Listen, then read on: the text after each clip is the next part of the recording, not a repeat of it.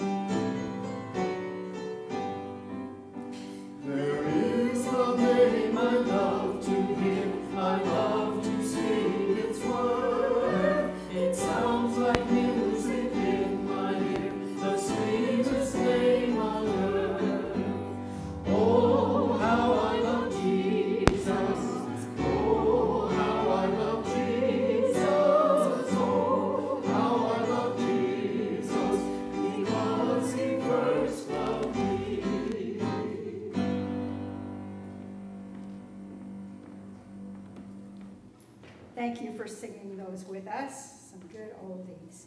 Would you respond with me, actually read with me, our responsive call to worship this morning.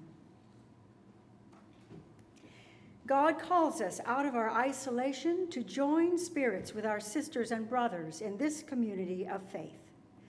Rejoice, for God is among us. God calls us out of our confusion to speak to us from the Word and to inspire us by the Spirit. Rejoice, for the Spirit surrounds us. God calls us out of our sorrow to fill us with new hope and purpose through the powerful love of Jesus. Rejoice, for Christ is with us. People of God, come, let us worship together. And our opening hymn, "When Morning Gilds the Skies."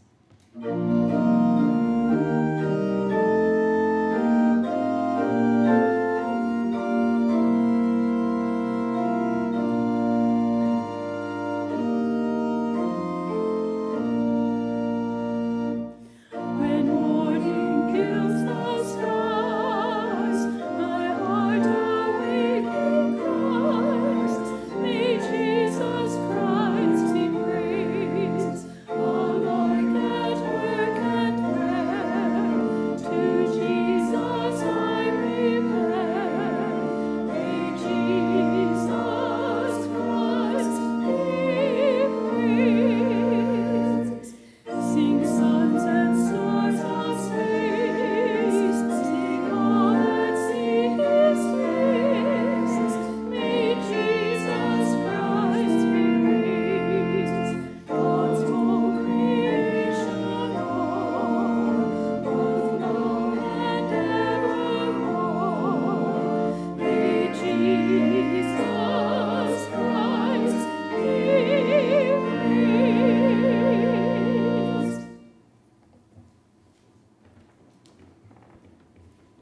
I don't know much about fishing. In fact, I've only been a few times in my life, but I do feel like I know what it's like to drag a sad, empty net around the house all day, longing for the olden days when kids could visit with their friends at school in person, and grandparents could feel the chub of the thigh of their newborn baby. Ah, sweet times. So when I find myself struggling into the night or dragging around too long, I realize I need to get right. I need to look up and out and to Jesus and listen for how to fish another way. It's during my times in Zoom rooms, whether Monday meetings with a creative staff, adult studies where people are eager to share and learn together, family laughing about how terrible everybody's hair looks, or our precious children who I have the privilege to meet with at 3:30 on Thursdays, where we share our joys and concerns for the week. It's then that I realize the joy that we actually can be connected in this way. Even if we are flat on each other's screens, we still get to meet face to face, right? Now that's joy overflowing for sure. My cold computer screen suddenly beams with faces of wonder and light and brightness, full of life and hope. God's people filling one square after the next. Now, how's that for a good day of fishing? Looking up and following Jesus and Jesus' way really does change everything. Let's pray together as we zoom then on today's scripture reading. Dear Lord, thank you for coming to us when we're dragging. Thank you that we can bring all our concerns and joys to you. Help us keep our eyes on you and on the many joys you give us daily, so that we can overflow in sharing your love with others. In Jesus' name, amen.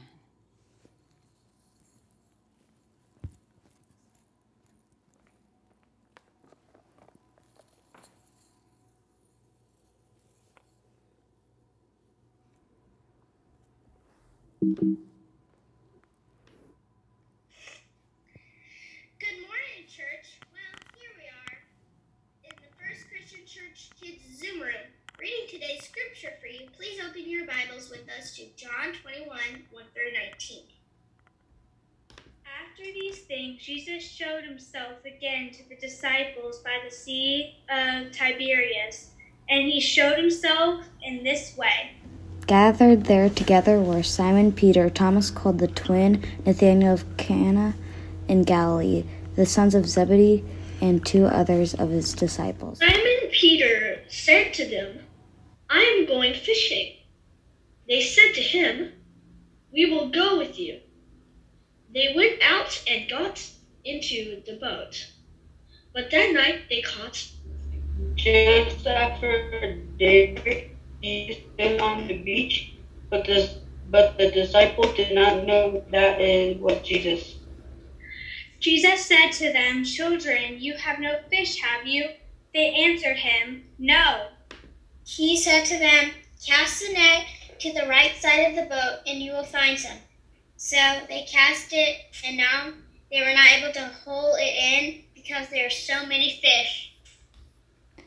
That disciple whom Jesus loved said to Peter, "It is the Lord." When Simon Peter heard that it was the Lord, he put on some clothes, for he was naked, and jumped into the sea. But the other disciples came in a boat, dragging the net full of fish, for they were not far from land, only about 100 yards off. When they had gone ashore, they saw a charcoal fire there with fish on it and bread. Jesus said to them, "Bring some of your fish that you had just caught." So Simon Peter went aboard and hauled the net ashore, full of large fish, and 153 of them. And though there were so many, the net was not torn. Jesus said to them, "Come and have breakfast." Now none of the disciples dared to ask him, "Who are you?" because they knew it was the Lord. Jesus came and took the bread and gave it to them, and did the same with the fish. This was now the third time that Jesus appeared to the disciples after he was raised from the dead. When they had finished breakfast, Jesus said to Simon Peter, "Simon, son of John, do you love me more than these?" He said to him, "Yes, Lord, you know that I love you."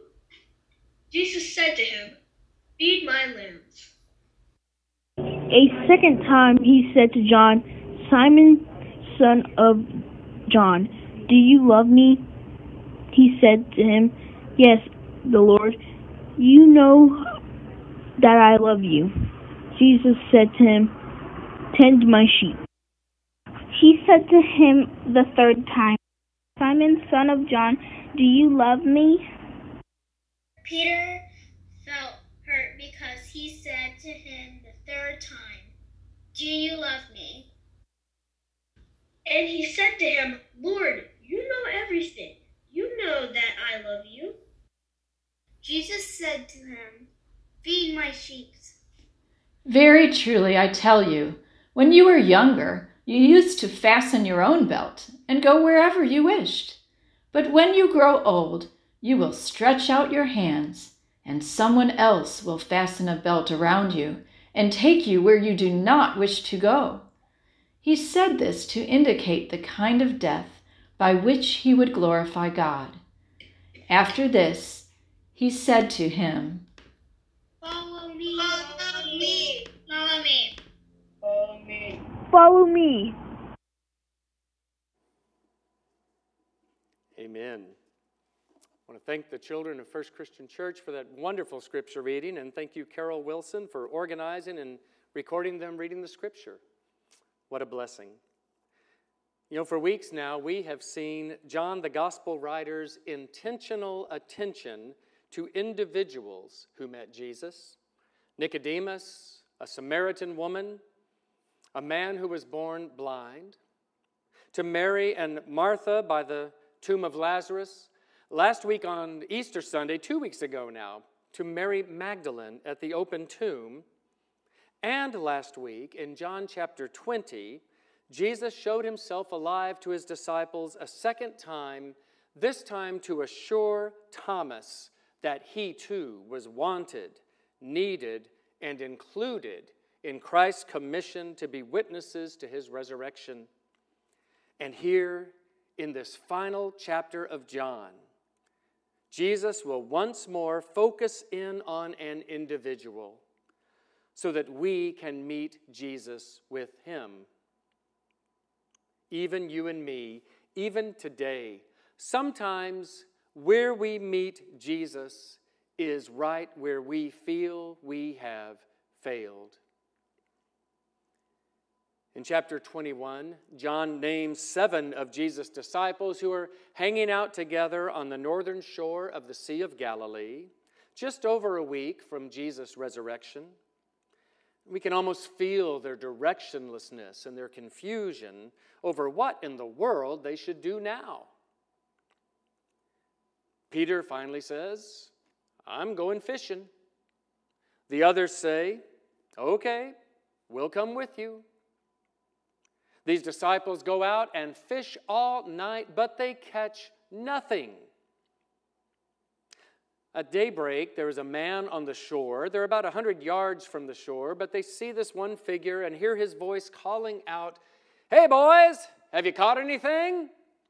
"Nope," they answer. Jesus tells them to cast their net on the right side of the boat, and when they do, suddenly there are so many fish, the 6, 7 of them together can't pull that net up out of the water. One of the disciples says, "It is the Lord." And at that, Simon Peter grabs up his shirt, dives into the water, and makes for the shore, swimming across to meet Jesus again. Others wrangle in the fish and then follow in the boat. Well, at the seashore, they find that Jesus has been busy cooking breakfast for them.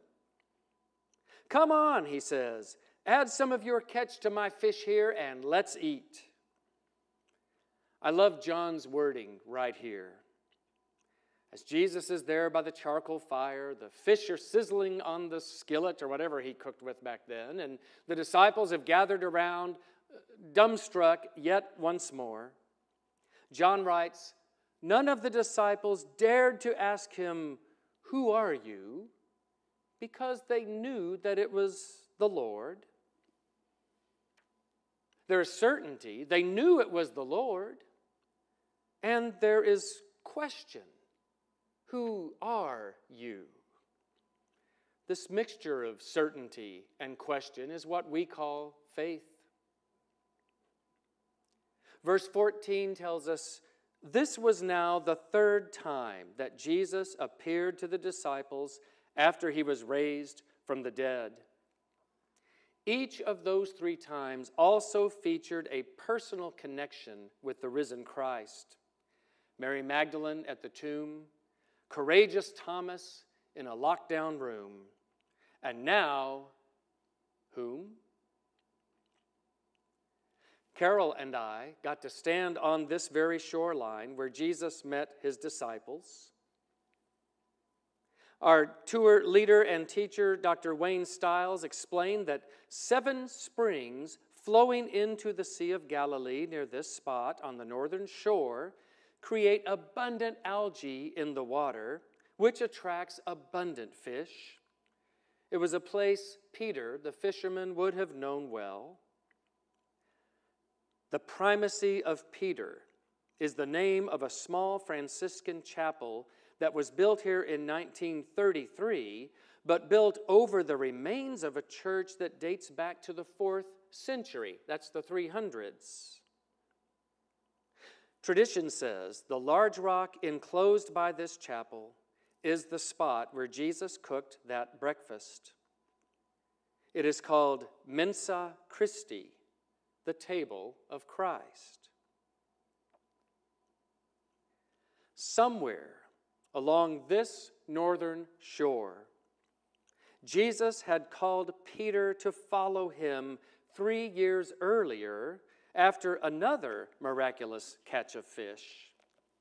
Listen to Luke's telling us in Luke 5, verse 1 to 11.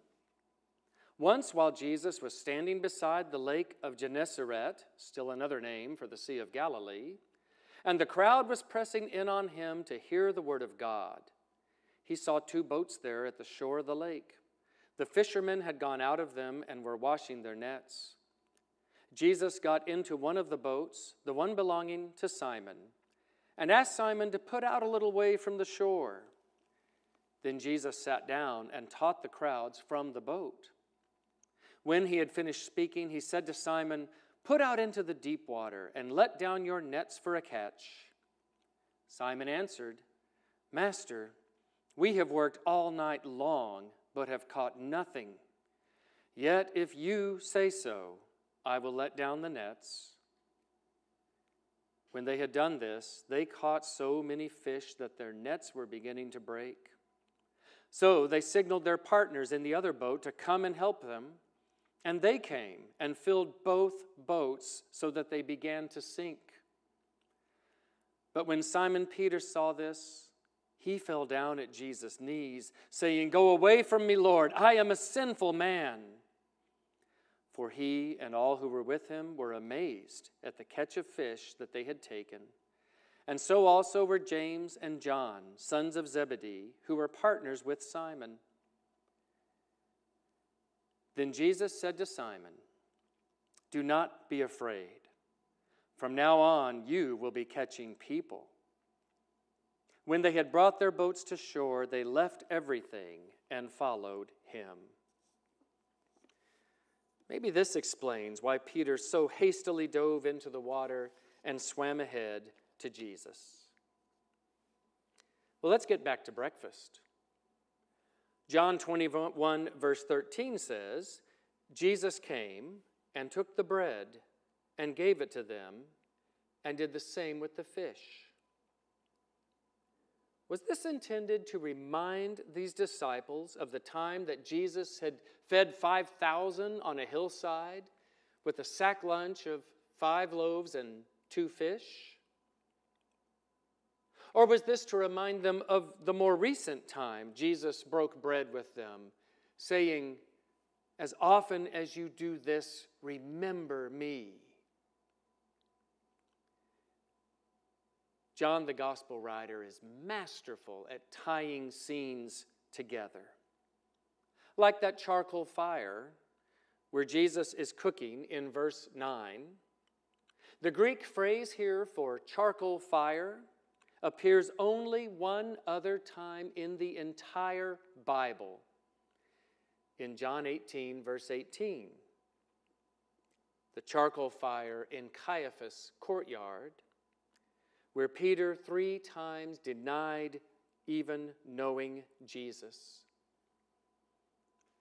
This bronze is in the courtyard of Caiaphas' house near Jerusalem.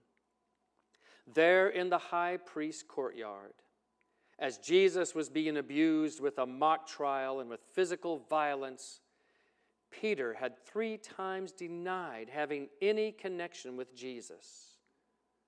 "Aren't you one of his disciples?" "I am not." 3 times. And then the rooster crowed.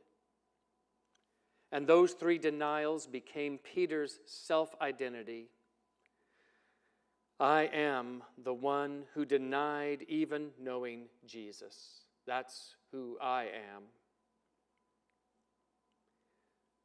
Wayne Stiles pointed out that every morning, every time a rooster would crow, as roosters crow every morning, Peter would hear, and it would remind him of his deepest failure. When they had finished breakfast, Jesus said to Simon Peter, "Simon, son of John, do you love me more than these?" "Simon, do you love me more than these?" Now this alludes to Peter's boast back before the crucifixion, when he implied loving Jesus more than all the other disciples. He said, "Even if I must die, I will never forsake you, Lord." Boasting that though all the others might desert Jesus, Peter would die before doing so. Now, a much humbler man, after his bitter failure, Peter simply answered him, "Yes, Lord, you know that I love you." And in response, Jesus simply told Peter, "Feed my lambs." A second identical question there by the fire, and a second identical answer, "Yes, Lord, you know I love you," and then, "Tend my sheep." At the third identical question, Peter felt hurt because Jesus asked a third time, "Simon, do you love me?" He answered sharply with embarrassment, "Lord, you know everything. You know that I love you." "Well then, Simon, feed my sheep." 3 restorations for 3 denials. 3 words of forgiveness. 3 calls. Now, every morning's crowing rooster will be a reminder not of Peter's great failure, but of Jesus' great love and forgiveness. Verse 18 sounds ominous to us. Here's how you're going to die, Peter. But Jesus may have actually been encouraging him. "Simon, you are still my disciple. I have much to accomplish through you and your love and your obedience to me. So don't worry, Simon, whether you will be able to stay true to me through the trials that are to come. You will remain faithful to the bitter end. No more rooster shame for Simon. Even Peter's death will glorify God. At verse 19, this beautiful scene ends and concludes just as Jesus' relationship with Peter had begun on this same shoreline. Follow me. What a wonderful way to conclude John's Gospel. What a wonderful message from God to us, to you, to me. When we feel like we have failed, we are still in a place where we meet Jesus. Maybe at the place where we meet Jesus most authentically, most honestly. Nothing to hide behind, no veneer of goodness to hold up in hopes of impressing him. Nothing to say to him except, Lord, I know that I have failed you. I'm sure I will fail you again.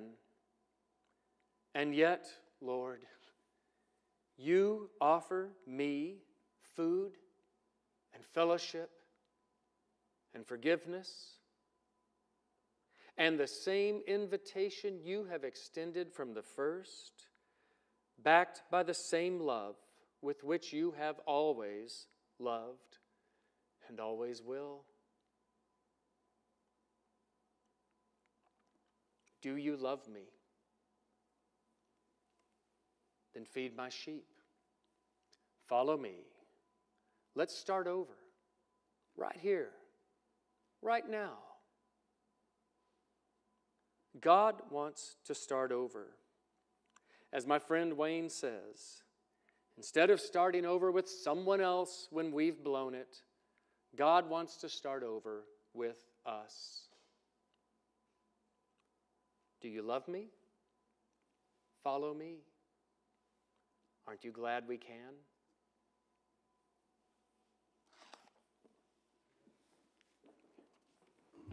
We hope you'll join us as we respond, singing a song that was written about 150 years ago. So at that time, it was a new song. Jesus calls us o'er the tumult.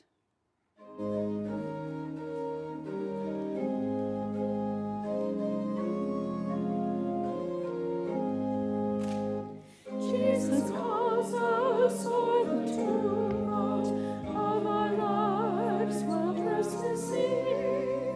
Day by day his sweet voice sounded, saying, Christian, follow me. Long ago our apostles heard it by the Galilean lake.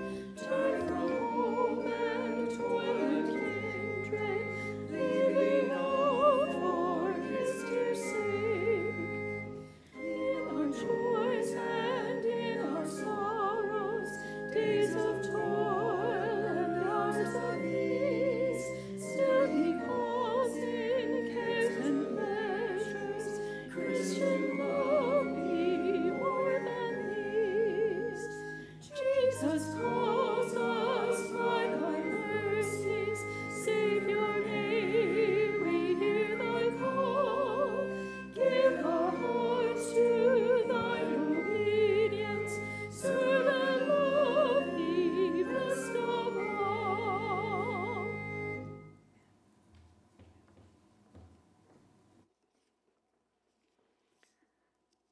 So we gather together on that shore with our Lord Jesus, renewed, restored, forgiven, called.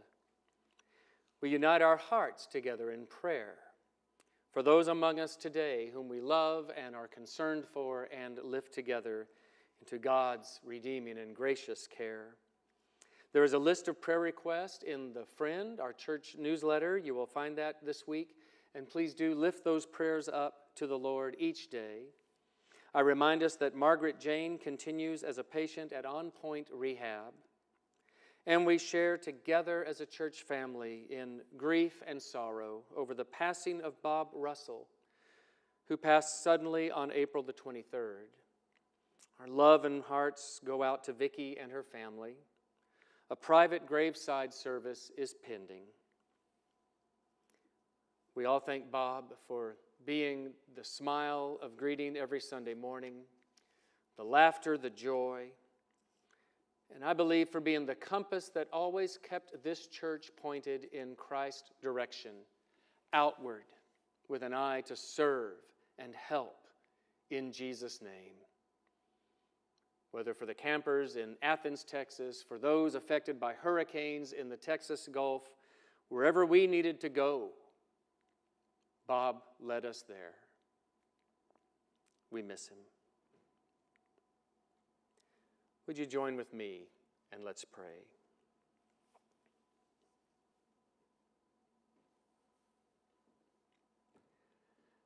Oh God, as we hear again your call, we can hear the water lapping up onto the shoreline. We can hear the fire crackling over the charcoal. We can hear the fish sizzling above. We hear that great catch flopping in that boat and the disciples amazed, whispering and wondering. And in the light of your generous provision to each one of us, oh God, we are overcome with our own sense of our shortcoming, our self-focus, our living each day as if we were what matters most. And yet, in the darkest places of our hearts and the starkest truth of who we are, we hear you asking, do you love me? Oh, yes, Lord. It is you who gave your life for us. It is you who have opened heaven's door. It is you who have brought to us the redeeming, amazing, gracious love of our Creator God, unconditional, unearned, unmerited, offered with food, nourishment, and love to us. Yes, Lord, we love you. Help us now each, God, to hear your clear word. Follow me. Follow me. Come with me into this world where there is confusion and turmoil, where there is sickness and fear. Come with me into this world where some hunger and wonder where their next meal, their clothing, their provision will come. I have provided all that is needed. I am the God of abundance, and you can see the earth producing abundantly. Come alongside Bob Russell, come along so many who move out in my name, in love, in service, and find your life renewed and restored in me. In these moments of worship, oh God, we come. We come before your word and ask that it touch and change and renew us. We come before your table and ask simply to be fed once more as you fed them by the seaside. And we listen for your words of grace. We will hear them in our hearts. They are the loudest words echoing throughout the universe. Speak your love, speak your desire, speak your purpose, speak your forgiveness, speak your calling over us, O God. Through Jesus Christ our Lord, risen, living, calling. Help us to say, here I am, Lord. Amen.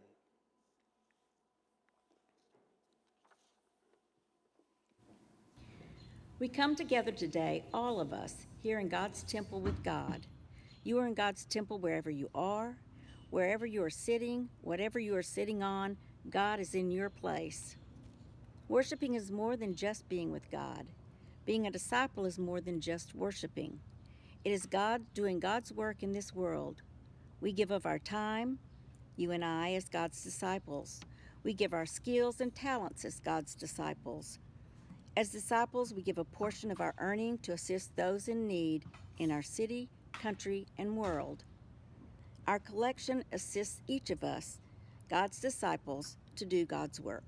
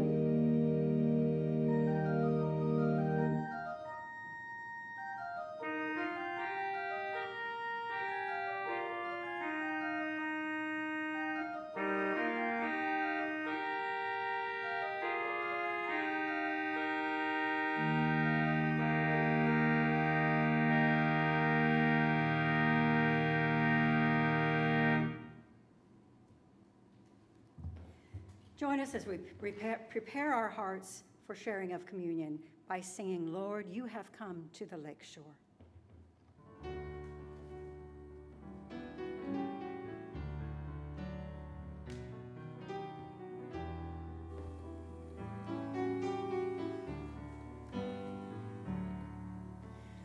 Lord, you have come to the lake shore, looking neither for wealthy or wise ones. You only asked me to follow humbly. Oh Lord, with your eyes you have searched me, and while smiling have spoken my name. Now my boat's left on the shoreline behind me. By your side I will seek other seas. You need my hands full of caring, through my labors to give others rest, and constant love that keeps on loving. Oh Lord, with your eyes you have searched me, and while smiling have spoken my name. Now my boat's left on the shoreline behind me. By your side I will seek other seas.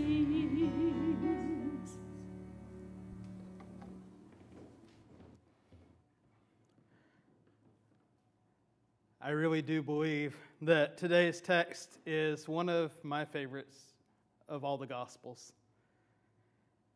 And maybe it's just how I receive it, maybe some of you as well. But this is the point. I was reflecting again this morning as Don was preaching. This is the point to me where the disciples really start to get it. And that's a strong statement for people that have walked alongside Jesus and seen miracles after miracles and teaching after teaching. Those that walked alongside Jesus in his earthly ministry. But there, once again, on the lake shore, once again called to cast out nets, once again restored 3 times over that charcoal fire. Once again, as they broke bread together, they saw Christ. They saw that they were still called. They saw that Christ still wanted to use them. And that's the point. Comforting to me, and I suspect most of you, that need times over and over and over again to get it and to remember that they must have reflected back to that meal in the upper room and understood another little piece more fully, that it was not a meal of one time, that Jesus washing their feet was not just a special occurrence for that room, it was to guide them from then on. Every time they gathered around table together, every time they joined with one another, even when they weren't together, as they went out and they did ministry and they gathered together and they remembered that moment. And Jesus was in the upper room with them. After the meal had been cleared away, he took the bread, he raised it, he asked God's blessings on it. He broke it and he said, "This is my body given for you." And in the same way, he took that cup, that next sacred cup. He raised it, he asked God's blessings on it, and he shared it with them in relationship and love and said, this represents the new covenant in me of hope and forgiveness. That forgiveness that we see over and over again. Does not matter how many times we have denied, how many times we have failed, again, welcoming them back to the shore, restoring them over that fire, and us as well. This is the Lord's table, and the Lord's invitation, open to all. Thanks be to God. Please pray with me. This is the Lord's table, and Christ invites you to share his meal. Christ recognizes you and looks upon you with favor. Christ befriends you and wants you near. Count yourself among Christ's disciples by partaking in this feast of fellowship. Amen. Gracious God, thank you for the bounty and blessings at your table. Thank you for the food that nourishes our body. Thank you for your teachings that nourish our mind. Send your Spirit that we may work and live in a manner pleasing to you. Fill our hearts with love that we may love. Amen. Across different places and across different elements, no matter what your communion scene looks like this morning, we gather for this meal together as one in the Spirit and in Christ's invitation.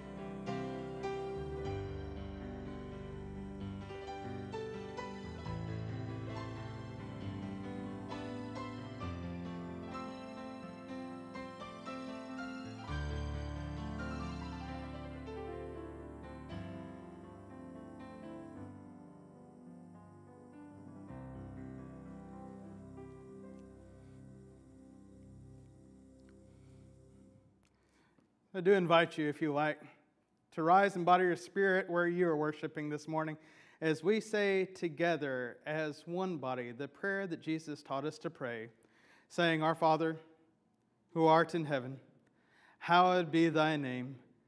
Thy kingdom come, thy will be done on earth as it is in heaven. Give us this day our daily bread, and forgive us our debts as we forgive our debtors. And lead us not into temptation, but deliver us from evil. For thine is the kingdom, and the power, and the glory forever. Amen. And indeed, thanks be to God, we continue to be called constantly, inward to God, outward to mission, and to bond with one another.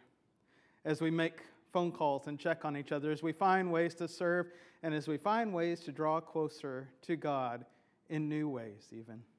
If you've never made a confession of Jesus Christ as your Lord and Savior, and you would like to talk more about this discipleship journey, please reach out to the church through a Facebook message or a phone call or an email.